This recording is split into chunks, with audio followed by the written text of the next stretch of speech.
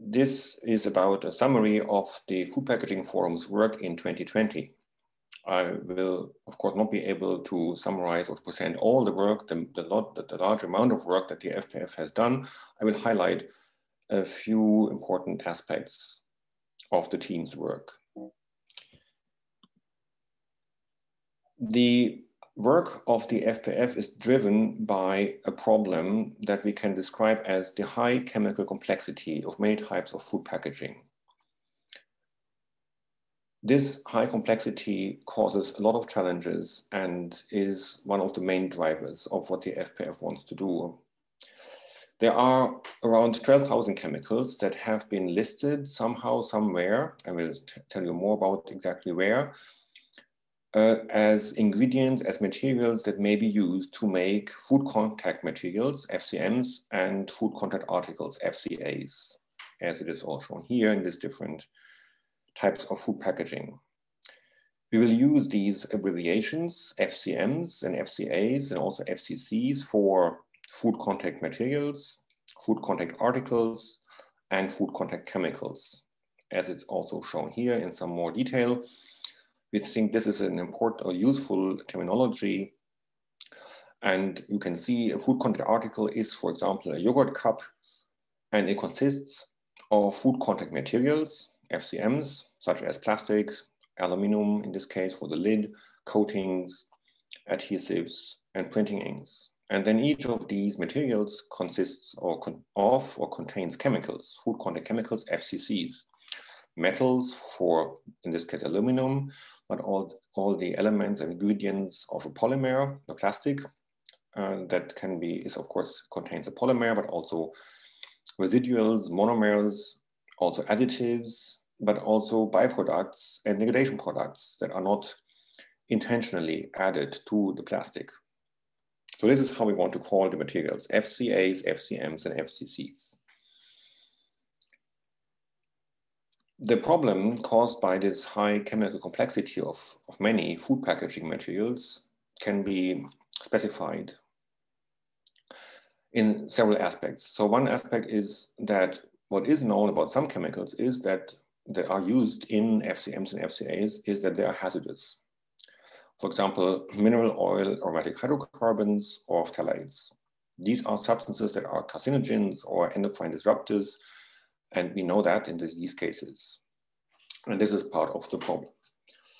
Then a next element or aspect of the problem is that FCMs, food contact materials, contain many chemicals that have not been well characterized regarding the toxicology, the toxicity. Some of them have not at all been tested. Others have been tested for some what's called endpoints, for some kinds of effects. But overall, we don't know very much about the toxicity of many compounds, many substances that are elements of food contact materials. Then the next aspect of the problem is that in addition to poorly characterized chemicals that we still somehow do know, there are also substances in FCMs that we don't even know because they were not added as a part of the chemical synthesis, but they are part of what's called deniers, the non-intentionally added substances. These are, for example, reaction byproducts.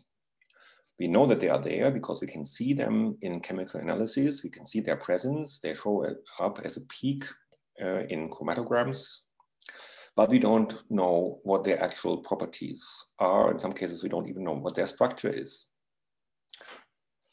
And then overall, we do also know that chemicals from food contact materials migrate into food.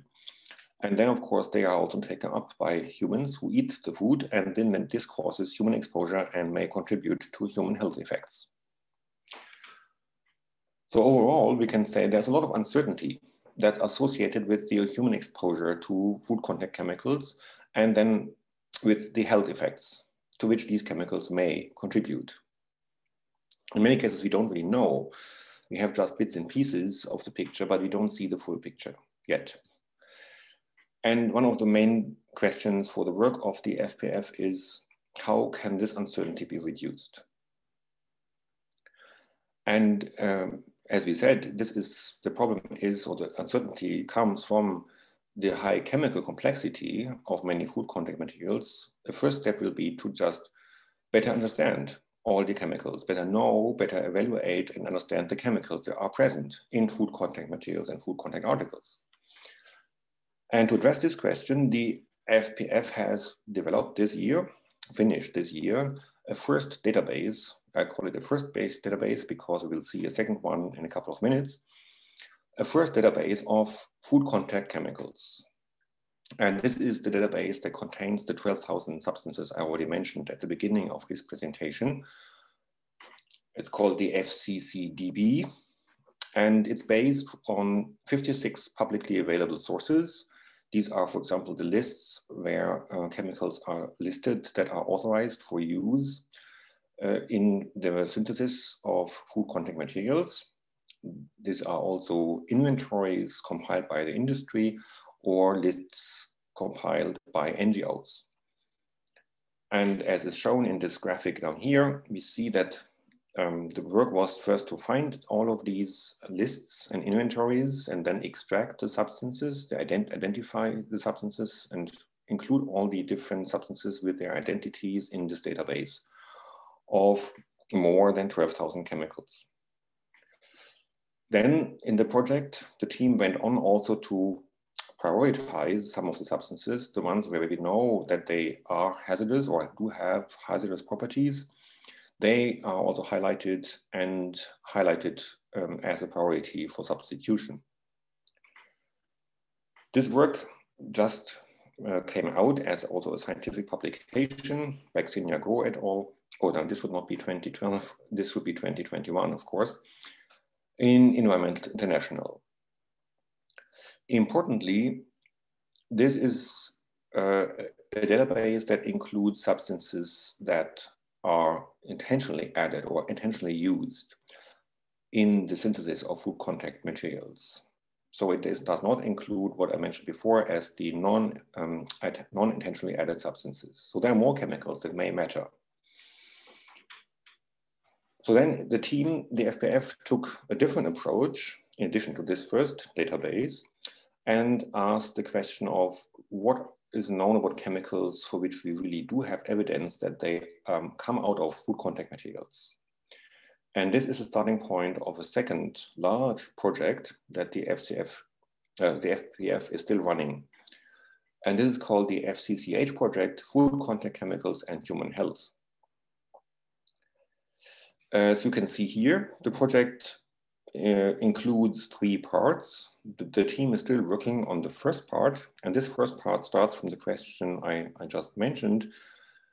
What is known about chemicals that have been demonstrated to migrate out of food contact materials or that can be extracted from food contact materials? So is there any experimental evidence that shows which chemicals do this? And then the next question would be, or will be, for which of these chemicals is there any evidence that they are present in human tissue, that they are visible in biomonitoring? And then the third question is, what is known about the contribution of these chemicals to human health effects? As I said, the team is still working on part 1, and the other 2 parts are scheduled for next year. So some more words about how this project is organized and what the workflow is and what the actual work means. Because this is really a tremendous effort because of the tremendous complexity. Again, we come back to this chemical complexity of food contact materials. If you want to do this in a comprehensive way, we have to find as many relevant chemicals as possible. And therefore, scientifically, the starting point is to conduct a broad and still systematic search of the literature, of the peer-reviewed scientific literature, but also of what's called the gray literature. So there are databases, many different databases where the literature, the scientific literature is listed, is cataloged, and one then has to define a search query and submit this search query to these different databases. And here on the right-hand side, you can see the elements of the search queries that the FPF team used here. So there is, in gray, there are the connections between different search terms.